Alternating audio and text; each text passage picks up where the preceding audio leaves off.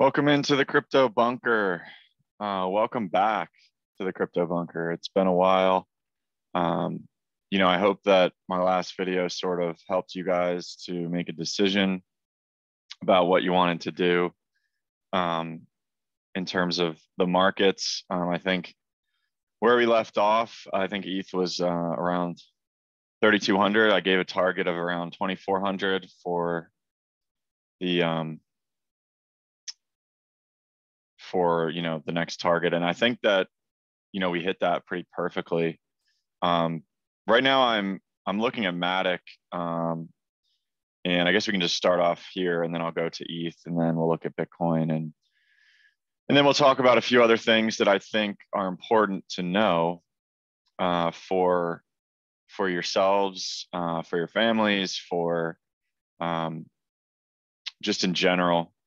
So we'll start off at looking at this. I think it's interesting that we look at the daily, how we hit pretty perfectly this line that I've always sort of looked at as where the bull market started last year, or at least for Matic, where we corrected to in July. And then now we kind of hit this again here. We didn't quite get there, but we pretty much count that as a bottom. And so I actually just picked up some more Matic. If you follow my Twitter, I told people to sell, around maybe here, like 230. And then I said, again, we have another chance to sell when it got up here, because we had a little bit of a head and shoulders. We had a shoulder, a head, shoulder, and that played out perfectly. So I'm willing to come in and sort of take a risk on Matic here. I think that we are in a somewhat of a bear market. I don't know if it's an extended bear market. According to Keith McCullough, who I follow pretty closely now as part of the macro show on Hedgeye, he believes that we are in quad 4, which is slowing growth and slowing inflation, and that we're actually going into a deeper quad 4 if the Fed does decide to raise rates. So I think in that scenario, crypto probably gets crushed, but it doesn't mean that you can't accumulate along the way strategically. And it doesn't mean that you can't, take some of those profits that maybe you listened to me, way ahead, and you got out at, ETH 3,800, ETH 3,200, or maybe even in November when I talked about how I thought ETH was looking like a macro top on the weekly, that you maybe even took some then, and maybe you've been waiting for the dip. Well, then this is a time where you could step in and take a portion of those holdings. None of this is financial advice, and then you could look at starting to accumulate some of the better coins like Ethereum and Matic. Maybe you're a Bitcoin person, that's fine too. And so, so I'm looking at this, and this is kind of an interesting wedge that formed here. If you look at it, we take it from here and we hit a lot of points through here. And this is where we bottomed out as well. And then we take this part, and based on this wedge that's forming here, we can look at a target of, basically the all-time high, or the high here, 290. But in general, this is pretty much was like a double top. If we look back at it, we thought we were going to break through because we did break out here, but a lot of people nowadays, they long the top. So when something breaks through its previous all-time high, they end up longing that top. But if you got out with me around this level, or maybe even this level, I think it's a safer spot to accumulate down here. So I did just buy back in my original position. And so, I saved myself, maybe like $1,000, honestly, on those moves. And, that's not, not chump change, So yeah, this is just a first accumulation, I guess. And I think the thesis behind Matic that I would give is that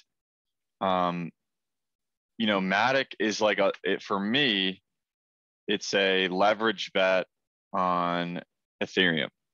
The reason that it's a leverage bet on Ethereum is because Matic isn't a single proof of stake chain. So Matic isn't actually like the token. It's not actually just used for Polygon. It's going to be used for Polygon Hermes.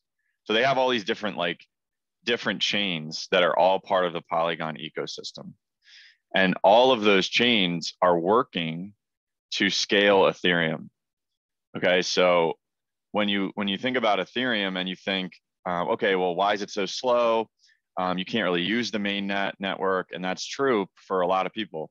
And so Polygon is helping to scale all of those things, but they're Ethereum maximalists basically.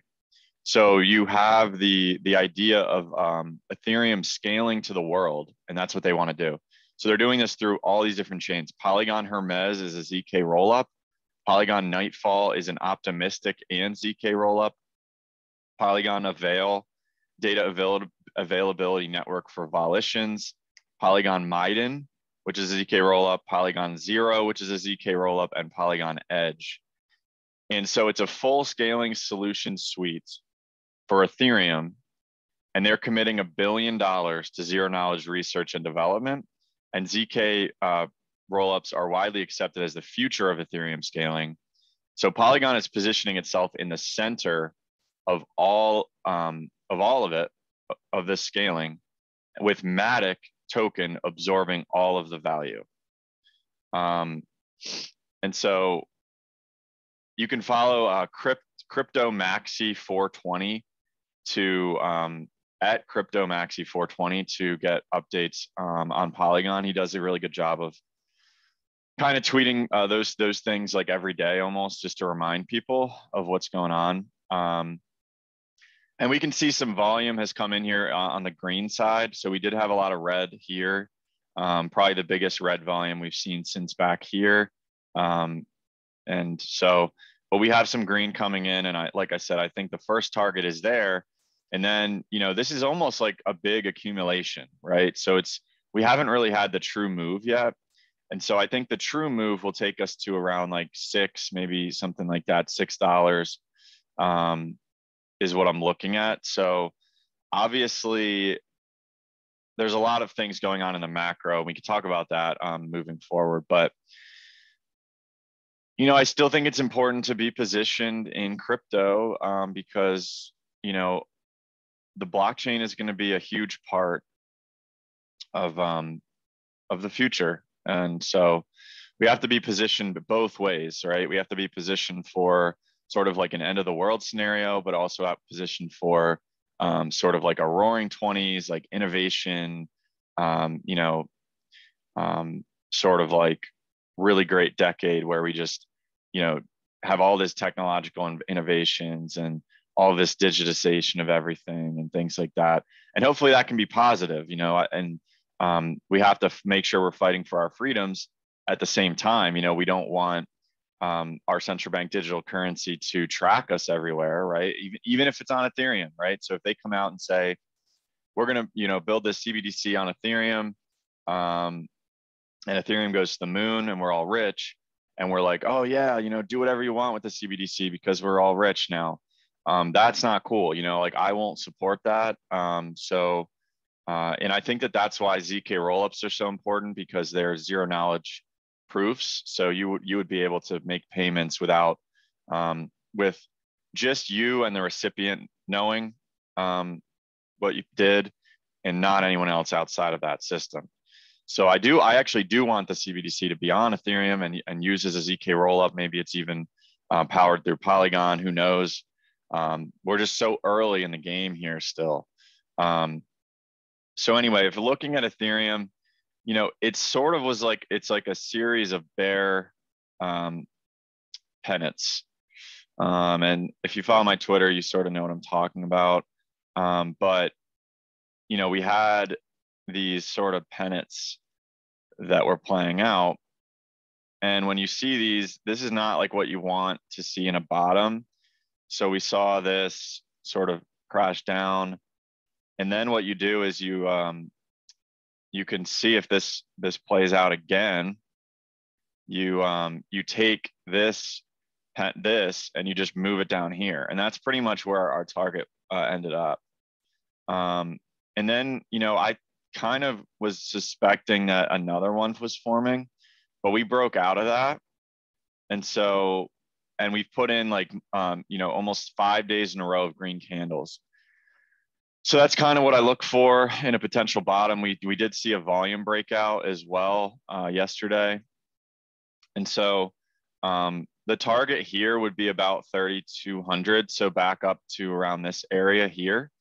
And then if we can break 3,200, I think we could head to, let's see, I think like maybe around 4,300. So if you just take that sort of leg as like the potential, yeah, it'd be like around 4,300 depending on where we are. And that's like the complacency leg, right? So that's like probably the craziest short squeeze we could possibly get. I wouldn't be surprised if February is a really good month for like stocks and for crypto, and we sort of have a squeeze and we go up.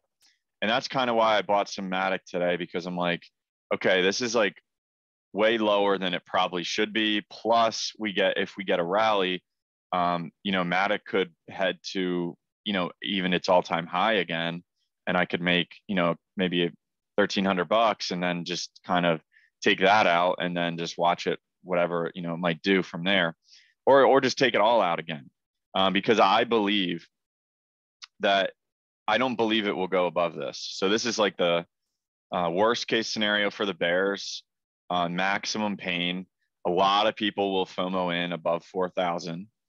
And if we don't close a weekly candle above that, then I would not, let's see. If we don't close a weekly candle above, yeah, like 4,000, I want to see a weekly candle above 41.50, 41.30, somewhere around there for me personally, to be like, okay, something has changed. You know, even above 4,000, if we close a weekly candle above 4,000, I'll be impressed. I could see a scenario where we do rally up to here. I mean, we do have ETH 2.0 coming. I don't think it actually is going to happen in June. So watch out for that. I think it's going to be delayed again. You know, it's a complicated process. They want to get it right. But for me, I took profits mainly. I took pretty much almost like everything off the table around here, 3,800. And so I guess that's probably a key level. Like I said, around like 39, 3,800, 4,000, and then 41.50. That's kind of where we could see some serious resistance. If we blast above that and people long, and then we get at 43, and then we hit this line, this is a key line. And a lot of times when you do have a bear market, you do get this chance to get out, where it's called a complacency rally. You can look at it on like the Wall Street cheat sheet and see what that looks like. And so, yeah, that's what we're looking at for Ethereum. We can see, let's look at a few other key levels here, because we can look at like the 200-day and let's see, it's still below the 200-day. So for it to hang out below the 200, and this is kind of where I was saying before, like if you haven't gotten out, like we're broken below. We tested the 200 and we went down, and then we had a death cross where the 20-day crossed the 200-day. And see, when you can see here, we rallied immediately back. Once we went below the 200, we rallied below, big rally. And so we're going to face probably some major resistance around the 200-day, maybe around 3,400 by the time we get there. So my base case is still that we head lower. So even if we got a rally up to 4,300, I think ultimately we test around like 1400. And that's where I'll be looking to back up the truck, trade in some of my gold and silver that I accumulated from my 3,800 ETH sell. And so I've been accumulating physical gold and silver. And the reason I have been doing that is because I think it's important to, when you get out of an overvalued asset, you want to go into an undervalued asset. And I still believe that gold and silver hold a place for everyone's portfolio. I think at this point in the cycle, I would personally want to be at least 10% exposed to precious metals. At least gold. You don't need to be like speculating on silver like I am. I'm sort of a silver bug. But gold is really important. I mean, central banks have been accumulating gold harder than they ever have before in the past, 7 years or so, really since the financial crisis. You can look at China has been accumulating gold like crazy. Russia has been accumulating gold like crazy. Really central banks across the world, except the US for some reason. But the US still has the most gold technically of any central bank or any country. It's mainly held in like Fort Knox. And a lot of people think like, oh, the gold's not there, but I mean, technically it's on the books. And so what they could do with that gold, like they don't have any Bitcoin, right? So what they could do with that gold is they could raise the price of gold to then match the debt in a reset sort of situation. And they could say, we will take your gold at $20,000 an ounce and we'll buy all your gold at $20,000 an ounce, and they could make that price basically to even out the debt. So the $30 trillion, if they have 10,000 tons of gold, and they make it $20,000 to $50,000 an ounce, they could then offset the debt. So if they want to restore confidence in the dollar or the currency, this is sort of one of their only options, because this is the asset that they hold, is gold. So they could technically reset the price and say, any American citizen that has gold and they want to turn it in for dollars, this is what we'll offer you. And that would help people, restore people's confidence in the dollar. Now, that's kind of like a worst case scenario, but I think we're sort of headed possibly towards that. So that's a reason to have gold for sure. It's also insurance against a cyber attack. The World Economic Forum, if you follow them, and the world leaders have been talking about a cyber attack, just like they talked about the possibility of a pandemic before COVID. They're now talking about a cyber attack, and they did a war game of a cyber attack in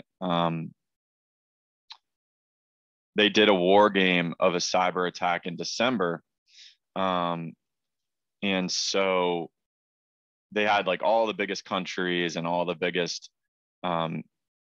people there who anyone who was anyone was there basically to simulate a cyber attack. And they said, the markets crashed, everything went to zero, basically, financial ruin, everyone ran the banks. In this scenario, gold would be unattainable. So you have to know that you would literally not be able to buy gold and silver. They would be gone immediately. You might have like maybe if you got lucky, you might be able to get some. But I just think it's important to have physical wealth in your hands, in your possession, no counterparty risk. Okay. So what counterparty risk is that gold is gold. So if I'm holding an ounce of gold, it's worth it's worth an ounce of gold, right? Doesn't matter what the price says. An ounce of gold is an ounce of gold because there's only a certain amount. It's been money for 5,000 years. Central banks hold it. It's basically their only real asset on their balance sheets. And so it's insurance against your entire digital net worth. So if all your net worth's on a screen and we have a cyber attack and the power goes out and, there's major issues, maybe there's war with Russia, things like that. We did hear Putin say, But he said the next big world war will be fought with zeros and ones.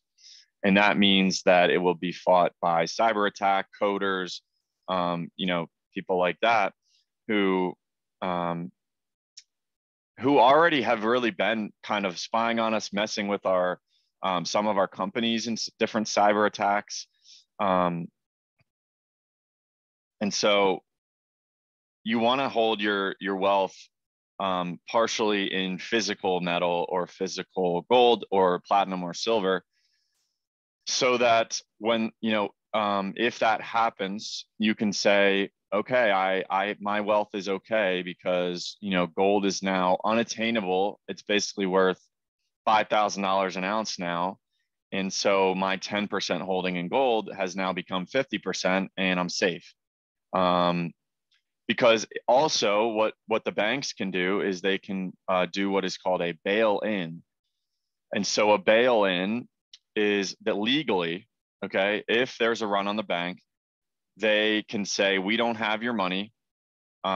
We can give you a stock certificate for the bank. And now you hold equity in a dead and failing bank, basically. So this is legal to do. It's called a bail-in, and a lot of people don't read the fine print, but your money is not completely safe in a bank. So the other option you could do if you don't want to buy gold for some reason, I actually would recommend to do both of these things, is to have physical gold and to have cash on hand.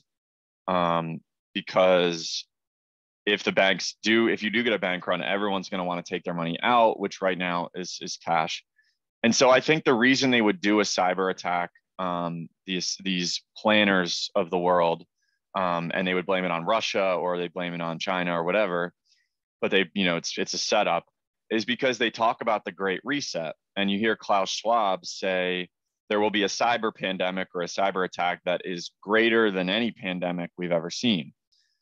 And so what they want to do with this is they want to build back better. And building back better is basically everyone sort of losing their wealth, not owning anything because it all went to zero. But I still own gold and silver, so I'm good. And then they would make a central bank digital currency, probably a worldwide currency, potentially, not maybe just like NATO or whatever the new world order would be. But then they would basically have us all on chain, tracking us, and trying to basically reset us with this central bank digital currency. They would say, they would blame everything on the banks. They would say, oh, the banks failed. Look at how you ran to the bank and they didn't have your money. It's a fractional reserve system. They only hold about like 10% of the total money that they should be, or it might even be like 1% or something. So then the Federal Reserve will take over as the lender of last resort, the people that have the central bank digital currency, and then you'll have a Federal Reserve wallet, where you will potentially have to participate in their game, where they make you get the jab to then be able to use the currency. There's different things. They could limit your freedoms. They could say, oh, you didn't do this, or you can't spend at this place, or you have to spend this amount by this time. They could set it so they could control inflation by setting the amount of time you have to spend this digital currency. So that's a lot of thoughts. But if there is a cyber attack, you want to make sure you have physical wealth in your hand. You also want to make sure you have storable foods. So canned foods, you want to have, spaghetti, rice, peanut butter, nuts. You want to have meat that's in your freezer. You might even want to have a portable stove. So Winterwell, if you guys have heard of them, they do stoves where you can actually, let's see if I can show you guys. Yeah, so I actually got one of these. You can see it here. It's not that much. Yeah, so I think I got a large potentially. So it's like 400 bucks. And then basically what it is you just put like a log or two of wood in there, you light it up, and then there's like a boiler up here, so you can boil water, you can cook steak on a iron cast skillet. You can cook any food really you want on there that you cook on a stove. And if you have like a French press, you can make coffee with the boiled water. So, these are things that I'm personally thinking about. I know, some of you might be like, oh, this is crazy. But I mean, look, these people are war gaming out the potential of a cyber attack. I think that a lot of people are waking up. You can see what's happening with the Freedom Convoy in Canada. Which is beautiful, by the way, and amazing. And it gives me hope for the future. So don't listen to the mainstream media who tells you that they are fringe minorities who are, desecrating graves and stealing food from the homeless. They're feeding the homeless. Okay. I've been watching live streams of these people. And believe me, when I say that they are amazing, there's grandmas and kids and 90-year-olds out in negative 30-degree weather because they all know that what Trudeau is doing to the Canadians is messed up. So we need to fight for our freedoms. And for me, if in a cyber attack, crypto would also probably go to zero. Whatever, maybe not, technically or whatever, but it would get bad. So like I said, you want to have that hedge on your crypto holdings as well, to have physical metal that you can hold in your hand. And silver is a different story than gold, right? I already went over why you want to hold gold, but silver is also sort of on the same path as crypto. So silver also it kind of has both sides of it. So it has the end of the world scenario where you want silver to trade. So you want like you can, they call it junk silver, so it's 90%. Things like this, like the Kennedy or the Walking Liberty. So those are 90% coins from pre-64, I think, coins for trading. Like you can always go to a farmer's market and get a thing of eggs, a carton of eggs for a silver dime, mercury dime. So keep that in mind because they're worth about like $2 usually. And so, people know that. And if you work with your local farmers and your local community on these things, you can really start a revolution to go local. And I think that that's what we need to do. If you don't know your neighbors, which like I only know a few of my neighbors. So once spring hits, I'm probably going to walk around and just knock on some doors and just introduce myself and really just try to get to know people. But anyway, silver is a bet on the future because they, a lot of these world leaders, they want to go sustainable. So they want to do, ESG. That's going to take a lot of silver. Okay. So we already know that, solar panels take about 0.63 ounces per panel.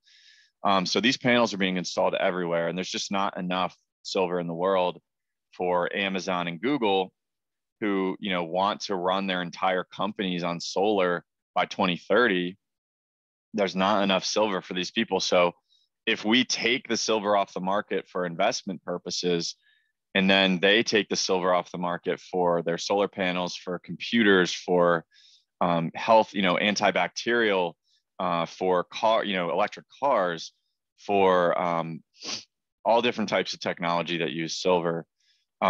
There's truly not enough. And we know that silver is sort of manipulated by the big banks who they offer silver to these big companies, and they say, we'll sell you 800 million ounces of silver for this price. And then they have to keep it below that price for the entire year before they have to deliver the silver physically, or else they lose money. So we've seen this over time. Them basically the paper derivatives of silver are about 100 to 1. So for every 1 ounce of silver, there's about 100 derivatives that are traded around. And so that's why they're able to just knock the price down. But eventually in a crisis scenario, or just over time through physical demand, this system will break, and then we will see what the true price of silver might be. If you look at the debt clock, you can see what the true price of silver should be. Over here, it should be about $29.93 per ounce. And that's based on just the amount of dollars that are in circulation. So if you look at the dollar to silver ratio in 1913, it was $2.66 an ounce. And so that was probably the price of silver back then, because it usually followed the money supply. But now it's manipulated, so it's not. But once it gets out of manipulation, no one knows the true price, right? So we can estimate that it could be around there. Gold, it should be about $21,866 per ounce, because in 1913, it was about 30 an ounce. And so that, again, was tracking the money supply. You know, gold was about $28 an ounce in 1913. So there was really no difference between the dollar price and the dollar to gold ratio. And so these are the prices that it probably should be. I'm looking for like $200 silver. I've actually showed the silver price in the past, and maybe we can look at this here because it's pretty interesting to look at on the weekly. And let's see if I can just kind of get rid of some of these. So if we look at silver on the weekly chart and we look at this, what do we see? Does this remind you of anything? It should remind you of this. It's literally the same exact chart as Ethereum. I've been trying to say this. I think that each day in silver, or sorry, each week in Ethereum is about a day in silver terms. So, you know, this is where we are right here on the silver chart, right here, right around $300 ETH before we went nuts, before we did a 10x. Just look at this. I mean, look at that. Okay, put that in your mind, and then look at that. It's like the same thing. It's the same chart. Look at that. And even all of these, like I'll take this off here because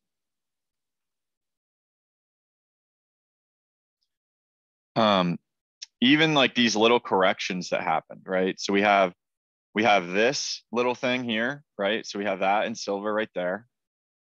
In Ethereum, we have another one here and then a drop. Okay, another one here and a drop. And they both did this in the 2020 mark. And then we have a rally and like a wedge that formed here. You know, sort of like this, where it looked really ugly, you know, and so we had a crash, and we had, you know, so like, let's see how that played out here. We had a crash, and then we kind of came up, and then we went down, and we broke through kind of that lower low. Same with this, we kind of broke through that lower low, and people were like super bearish. And then we kind of just like rallied sideways and up, and then we just started to go. I'm not saying that this is for sure going to happen, but it's just interesting to look at, to sort of look at these charts side by side, because they're just so similar. It's crazy. It's crazy to me how similar they are. So it looks like ETH is rallying today. Let's take a look at this again. Yeah, it's rallying again here. So this is like what we want to see. We want to see like 5 days in a row, like we saw here. You know, we saw a bunch of days in a row here. I think it was like 2 weeks in a row. So yeah, we see some volume coming in. You know, cool beans. like I said, I sold a lot at 3,800, so we'll see what happens. Like I said, I do think this is kind of an area of resistance, definitely the 200-day moving average. It looks like we're breaking almost the 20-day here. And so we want to, we saw a big sort of gap area here, and that's kind of where we're filling this gap. What we want to see is we want to see us break through the 200-day, retest the 200-day, then maybe go. That would be another sign to look for. So I hope you guys got something out of the video. I think the main thing I would say, if you got anything out of it, would be to just prepare for anything. I do think we're headed into some crazy times, but we also might be headed into some great times. So you want to be prepared for both. And so, yeah, I mean, take a look at Ethereum. Matic, for me personally, is something that I want to hold as sort of a leverage play on Ethereum. So yeah, again, hopefully you guys got something out of it. Subscribe, like the video if you haven't before, and have a great day.